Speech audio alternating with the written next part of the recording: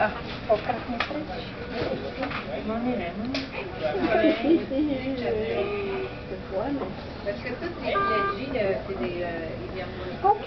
so I'll just review with you and then I'll let you do.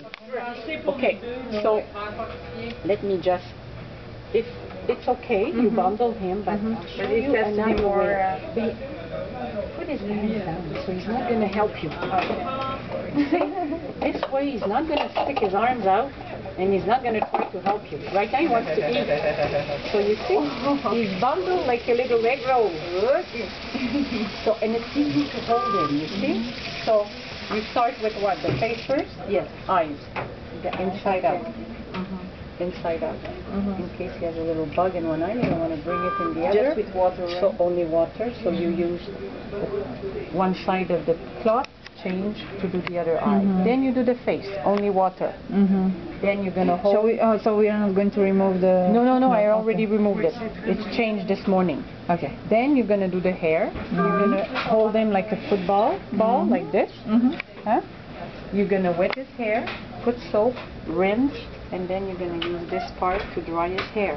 And you see, when you do that, it's still covered, so it's not getting cold. Can I use this to wipe his hair? Or no? But because it's bundled, just use the corner here. That's why I put two.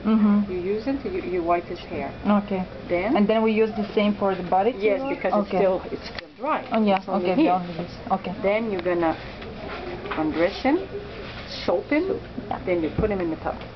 That's it. It's not very, it's a question of practice. Practice and common sense. Like when we wash. We don't wash the bum before the face. The same thing for baby. You do the face and then the body. Okay? And obviously, whenever you bathe the baby, you ask for it. You never leave him on the counter. Yeah, for sure. Never. I always tell parents because accident is very fast happen. Even though it's bundled, you'd be surprised how fast he could get undone in his blanket and fall on the floor. So whenever you give back, you always have to say, you won't even go to the bread and get something. Never. Okay? Okay. So I'll let you start.